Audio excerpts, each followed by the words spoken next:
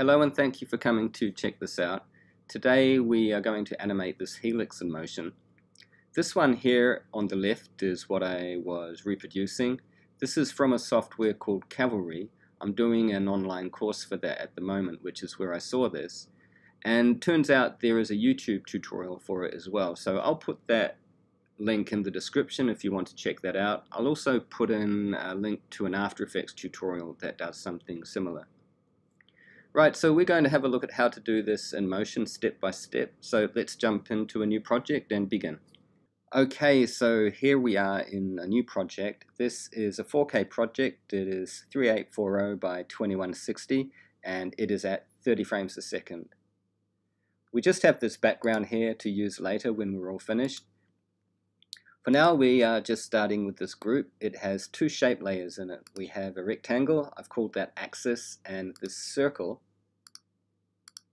This rectangle has a width of 664 and a height of 10. And the circle just has a radius of 15. So the first step is to animate this rectangle layer. Come into Properties, to Scale, and we are going to set the natural scale to 0 and then oscillate the scale with the oscillate behavior. So from our menu here, we're going to come to Parameter Behavior and add Oscillate, and we'll set the speed to 30. Okay, so our shape layer is oscillating there. If I turn on the gradient, you can see that the layer is actually inverting. So it's animating from -100 scale to 100% scale. And we'll see why we make that choice later on in another step. Okay, that's step 1 done. I'll just turn off the gradient. And the next step then is to animate the circle. I will just turn off this shape layer for now, and I'll grab the circle and drop it down to the center. Okay, so to animate these circles, we are going to replicate and then use the sequence replicator for the scaling animation. So I'm just going to rename this as source. Then with L on my keyboard, I'm going to create a replicator. We want it set to point. And from here, I'm going to come to my behaviors to replicator and add sequence replicator. We are going to add scale, set the scale to 700. We want the spread at 100 and set the traversal, set the loops to 5. And for this one, we want to set the sequencing to through. And this is our result. See how the ball becomes a bit blurry when we are using a replicator? So in the replicator, we're going to turn on the 3D to get a clean, clear shape layer back. Okay, so from here I'm going to name this replicator A and duplicate it. Call this one B.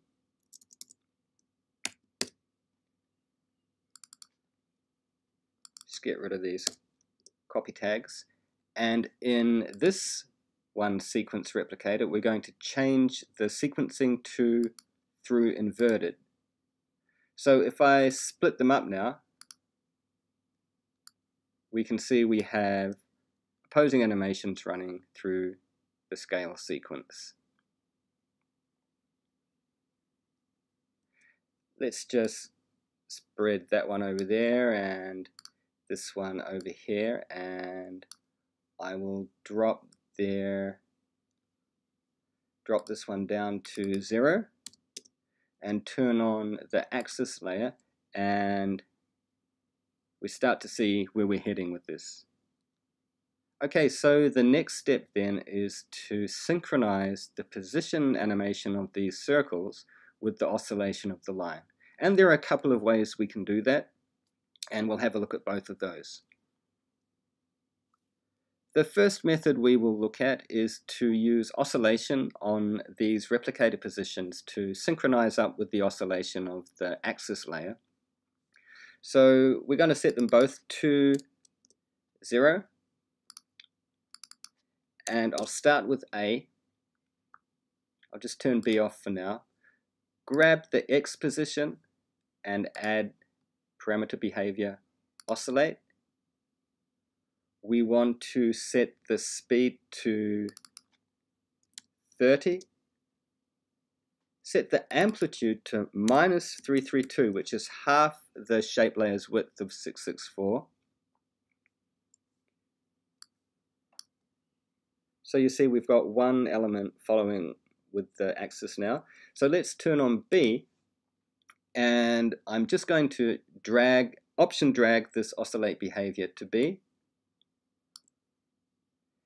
and change the phase to 3.2. Okay, so with this method we can synchronize the oscillation of the replicator's X position while they're animating in tune with the axis layer here to create basically what's going to be the source layer for the replicator that we're going to make. Okay, but before we make our replicator, let's look at another method as well. For the next method, we're going to use the align to behavior instead of oscillating. So let's get rid of these oscillation behaviors, and I'm going to grab A, and just from the behaviors menu here, find basic motion, align to.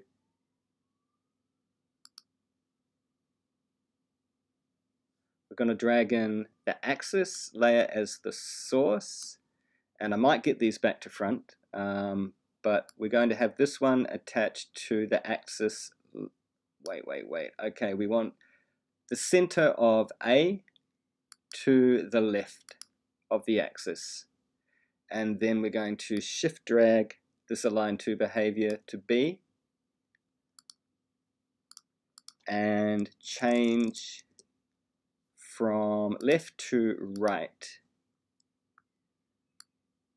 and there's our result. So either way you want to go about it, I mean, you don't have to use any of these methods. You could mask out the line, which is actually how I first started when I was doing this reproduction. I was masking out the line so that and I was attaching the masks to the balls, so when the balls crossed over, they hid and revealed the hid and revealed the line at the same time. As you see, I've found a better way to go about it. You could keyframe. You don't have to use sequence replicators. You could keyframe everything. You can do as you please, but this is where you want to get to. This is our replicator source, and that's going to be our next step, is to make our replicator from here.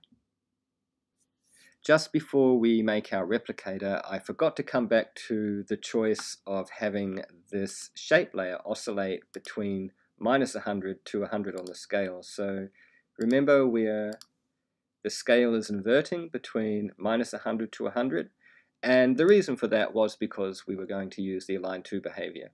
So with the align to behavior, when you invert the scale of a shape, whatever you've aligned to the edges will cross over to the other side, as opposed to using link to the edge. If you've seen my tutorials, you know that I prefer linking to the edge of a layer rather than align to for various reasons, but this is one of those cases where the align to is definitely the better choice.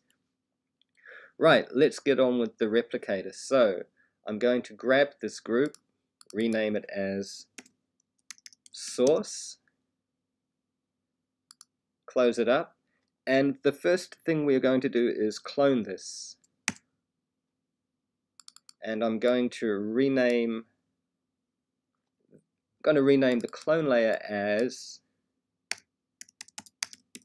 replicator source.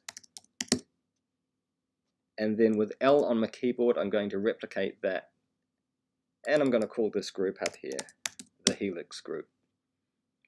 Right, so let's rename this replicator as a Helix as well. With our replicator, from here we want to set the shape to line. We want 10 points. Set your X start points to 0. And let's just set Y at 900 and the endpoint at minus 900 for now, so we can see what we're doing. And we'll turn off the source. From here we can set up our replicator.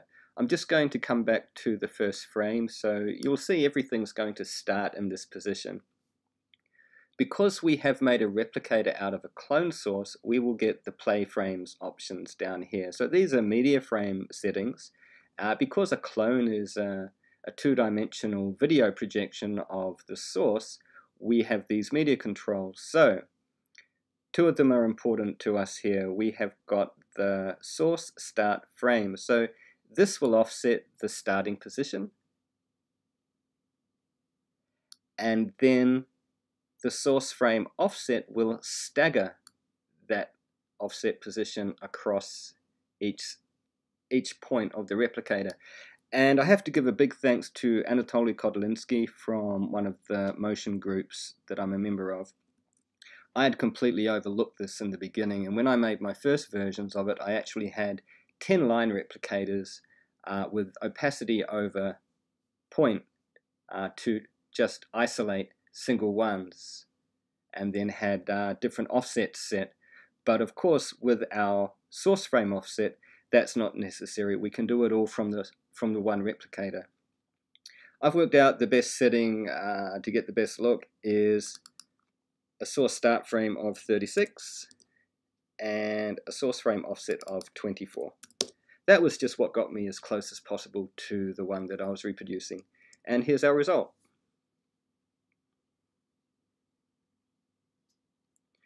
Okay, so from here, the last step then is to colorize our replicator.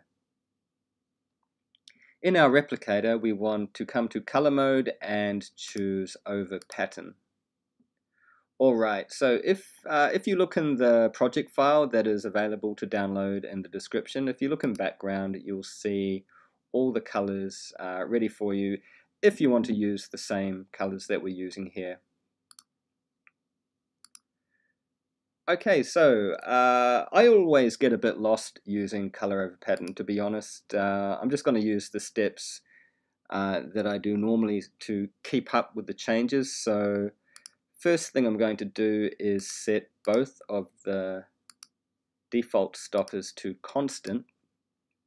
Okay, so the first point here will be this color, so I'm going to start with this one and work my way down. I'm just going to option drag on a stopper to bring another one out. There we go, and set that color, and we'll work our way through.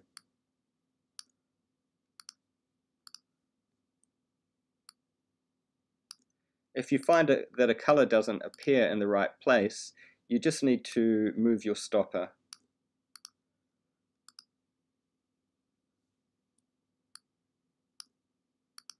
And that color,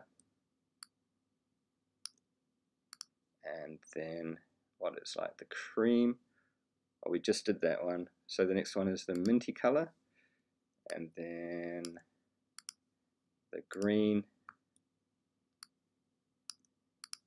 the yellow, and I've got to bring this one out, the blue.